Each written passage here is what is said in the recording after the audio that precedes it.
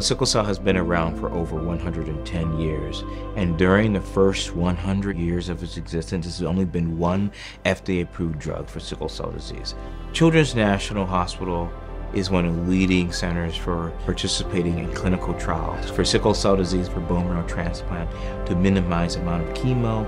And we are also in another trial with non-opioid treatment for sickle cell disease pain. We're excited because there's the curative-like therapies, and that's called gene therapy. And both of these gene therapy products was FDA approved in December of 2023.